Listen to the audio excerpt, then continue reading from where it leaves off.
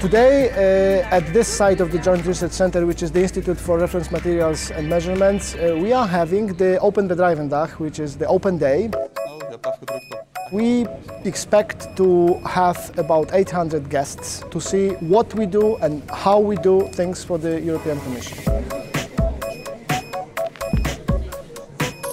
This institute is dealing with various measurement issues from nuclear safety and security to clinical measurements. So very often the people who come here are using the results of our research whenever they go to a hospital or whenever they buy food or whenever they talk about and think about nuclear energy, for example.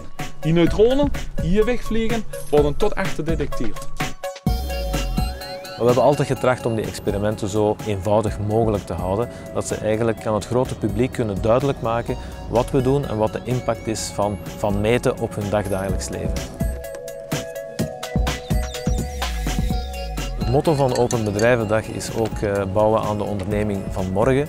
En ik denk dat we dat hier ook aan het doen zijn. Dus wij hebben de laatste jaren onze activiteiten een beetje geherpositioneerd. We zitten ook met oude installaties die we nu op dit moment aan het vernieuwen zijn. Dus we zijn effectief aan het bouwen aan de onderneming van morgen.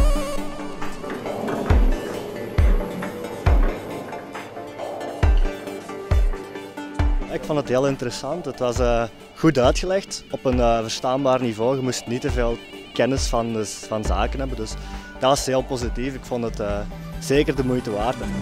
Er zijn daar 8 flesjes voor. In elk een van die flesjes zit de juiste hoeveelheid en het juiste type vet. Dat proeven, dat voelen, dat vond ik het plezantste.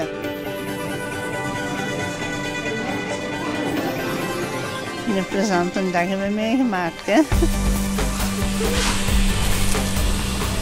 I do believe it is a success. Certainly the good weather helps today. We are seeing large crowds of people with kids, of which we are very happy.